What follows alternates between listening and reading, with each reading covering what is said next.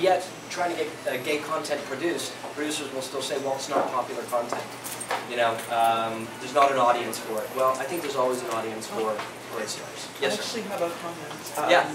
I've noticed that a lot of like male celebrities that have come out of the closet, they are not seen. Like Neil Patrick Harris for one, like you never saw him after How I Met Your Mother, and Matt Bomer from Magic Mike. Yeah, absolutely. I mean, you would never have guessed he was gay. Yeah. Agreed. Yeah. Agreed. And that's I think that that's why there was a lot of uproar when you know, Matt Damon had come out just a year back saying, you know, I think actors who are gay should keep it to themselves. I want to ask you a question. I always get asked a question, which is, you know, I'm X age and I have X job and I have X amount of kids, but I've always wanted to be an actor. I've always wanted to act. Is it too late? And I always say to people, the answer is no. Because you don't have to all of a sudden dump everything you do in life and dedicate yourself like you're 15 or 20, you just moved to New York. Absolutely. You can start joining a theater company, you can go and find an acting class, or you can get a group of friends together, get a play, and just put on your own play. And then they'll ask, you know, what's the #1 acting tip or advice you give me? And mine is always, you just have to start training the brain to learn dialogue and release it. Like, everyone in this room can talk, everyone in this room can walk. So it makes no sense why all of a sudden if you're acting you can't walk and talk. Most people can't walk and talk when they act, when they start out, because they're so conscious about A, being looked at, and B, having to make sure they think they have to get all the words right. And the words really don't mean anything at the end of the day. So I tell people, get a magazine, get a book, get a newspaper, whatever you like. Just every day, take a paragraph. Don't try and learn the words. I woke up today and had my coffee. Just go, okay, what did I do? I woke up today, had my coffee. Got it. Next thing, I went and got the newspaper. Okay, so I woke up, got my coffee, I had a newspaper. So it's just train the brain. What's your with your school and stuff, what's your take on A, the best way to start acting, and B, the best advice you give someone who's like train the mechanism stuff to come in? Yeah, in all honesty, some of the most, our studio has defined a reputation, unparalleled to be quite honest in this country, of discovering, building, and launching international profiles. Ironically, Miley Cyrus started at my studio, and I worked with her on the Hannah Montana content. Nina Dobrev, who's a series regular on Vampire Diaries, I found her, built her, launched her. We've got actors in all across the country, throughout Canada and the U.S., that have had a profound impact on our community. Jacqueline McInnes-Wood, Brittany Allen, who won an Emmy for All My Children, who I worked with on set of on All My Children. As a matter of fact, Adam and I worked together on his very first picture called St. Ralph. 14 years old. 13 years old. So I worked in a screen test advisory capacity during the casting process and pre-production and on-set stuff as well. And I mean, his career has been absolutely extraordinary since. You know, ironically, some of the most compelling performances that I have seen have come from actors with the least amount of experience when it comes to the world of film and television.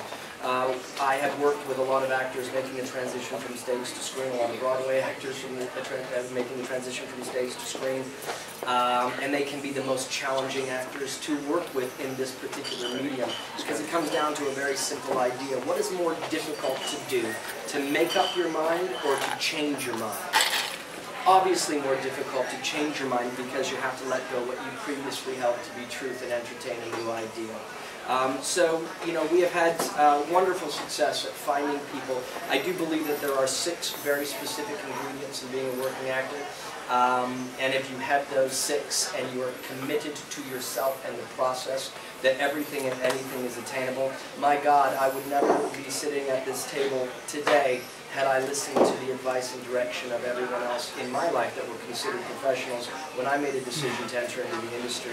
I went to school to be a lawyer, not even entertainment law, but environmental law, and found myself in this world. When I made a decision to get into acting, everybody in the world told me that I would never work. Starting in my late 20s, people said, you know, actors that are within your demographic have resumes that are far more substantial than what you got. You will never work. I kind of disagreed with that idea. I thought that there was always room for people that were exceptional in the businesses that they wanted to, you know, pursue. I had that belief and confidence in what I knew and understood about myself, and felt that I needed to give it the commitment to seeing it through. I did. What wasn't supposed to happen for me, according to everyone else in the world, was after 2 years of working regularly in stage, which is where I built my career, from Shaw Festival to Mainstage Second City, doing shows all across Ontario and Canada in the world of stage. What wasn't supposed to happen after doing that for 2 years was to star on Broadway, which I ended up doing in the musical Rent for 2 years, and had a hit show on Showtime for 5 years. Those two things would never have happened, according to the people that I was seeking advice from when I began my pursuit. So part of the reason why I had built my school today, it has been in operation for now 18 years. We've had over 14,000 actors go through the school. We have a combined faculty and staff of 86. Part of the reason, the roots of the development of our programs and the facilitation of opportunities was to do for people what I believed, A, I could do, but B, for folks that had that question, that desire to pursue, and may never have done so otherwise. To be able to have a vehicle for people to explore their creative side, to explore craft, to define a method of approach to their work, and to have things realized that were dreams. I felt it was a necessary thing for me to do, based on my experience. And not all actors who, or I should say not all people, will be willing to go against the grain and do something that all of the professionals say is not possible, and actually see something realized. I think we should have a round of applause. Yes, absolutely. Take some questions, whatnot. Anybody have a question? I do. What's your name? Franco. Daniel, I just want to say on behalf of everyone in this room and all of the fans of Line Art, congratulations on 10 wonderful years on the show. And I'm so glad that Kate and Lily are back together. Now, I have a question for you. Okay, if you remember, about maybe a month or two ago, Victor was arrested for the Marco and Sally conspiracy. And they had an alternate universe in which Nick and Lily were together. So, my question to you is... If I wasn't with Lily, who would I be with? Well, sort of. Like, would you retaliate with Sharon? Or, like, is there a co-star that you haven't worked with yet that you'd like to work with? You know what? I was meant to be with Phyllis before they put me with Lily. Really? Yeah, back when. Daniel's mother? Yeah, and then she's a cougar. So I had one scene with her because back when I started on the show, they do a lot of like chemistry sort of scenes. They kind of still do it now, but generally now they've got. The way the current regime is, they've got 6 months of story laid up. So you may come and do a scene with someone who you haven't done a scene with, and it might be fantastic. And I question whether they'll start to change story. But back when I was doing, when I started, they'd have a scene with whoever it is, me and Phyllis. Wasn't Phyllis with Nick then? Yeah. Yeah. But it was after, I think after she just found out that Nick cheated on her or something, and I just broke up with Amber. And I ended up having a scene with her, and it was a good scene, and they liked it. But then I think I had a scene with Crystal, and they liked that more. Yes. So they said, let's go in that direction. But nowadays, I think what you'll see is actors getting put in scenes together that have zero chemistry, and they'll try to make a relationship out of it. And they'll drive it down the, I won't say that. They'll keep doing it and doing it and doing it, and eventually it'll fall apart. Which I think leaves an audience unsatisfied because the audience goes, well, why was I watching that for so long when it wasn't going to go anywhere? Yeah. So in order to answer your question, I thought of Stafford, the only reason because I thought she was a fantastic actress, Michelle Stafford. She's the sort of girl that you do a scene with, and she's like, that's why I think Phyllis and Nick work so well, because Phyllis did. But I was such a Nick and Sharon fan. She broke up Nick and Sharon. I missed that because I got her after that, so I never did distribute it. But you know, Michelle would do all the heavy lifting in the scene. You know, whatever it was, it doesn't matter what it was, she'd do all the heavy lifting. So from that point of view, it's kind of fun because you know that she's going to bring the rain. So I'd probably say Michelle, who's not there anymore. What about Gina? Oh, Gina, you know what? Well, now she's with Billy. Or no, she's married to Jack, but she's got something on with Billy. With Jack and Billy. Yeah. How do I feel? I haven't watched, to be honest with you, I haven't watched enough of the show as of late to see a lot of the new characters, what they're doing. I haven't really watched the new Billy that much because I've seen 4 Billys come and go. Yeah. You know, well, you're so fantastic with Billy Miller. Yeah, Billy Miller was great. I mean, Billy Miller was just, I mean, it's forever that'll be his role. Yeah. You know, it's interesting because when he came on the show, he was meant to be my brother. Yeah, yeah. And we were brothers, and then Jeannie Cooper went to Maria Bell, the head writer at the time, and said, wouldn't it be cool if Kane was an imposter? I was like, to this day, I never said to Jeannie, so it was you. But, you know, I look back in hindsight, I think it gave me a better story.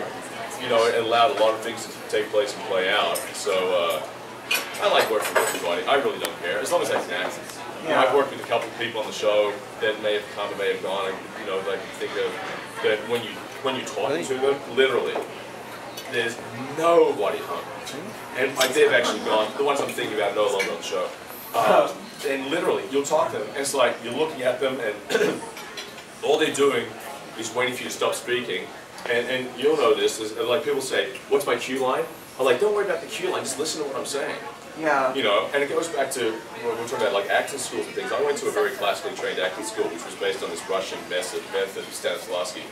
And they do like sense memory, emotional recall, just likes, all these different things. Like, you know, if I've got to have a scene where I've got to break up with my girlfriend, and or I found out my mother died, or whatever it is, or like, remember when you were 6 and like, you know, Spot ran across the street and you saw Spot get run over by the steamroller, you know, and how you felt, like bring that back. I'm like, no, because I tried that, but I always got so convoluted because you're trying to be in the present. But I'm thinking about something else. And the bottom line is, I think if you as a human being are sensitive enough, and we're together and you say, I don't love you anymore, I mean, it should make you feel something. Yeah. So I'm a big fan of just being in the moment and listen.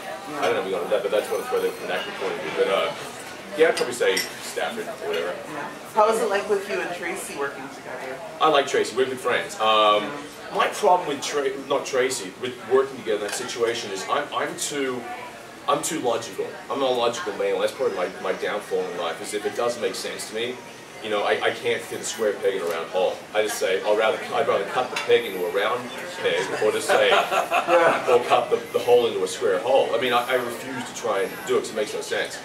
And it made no sense to me whatsoever. The logic behind it. I mean, I agree. I went and I actually pitched to the writers, you know, before they did that. I said, look, if you're going to break up Kane and Lily, which I sense is in the air, I said, let's really make a real story out of it.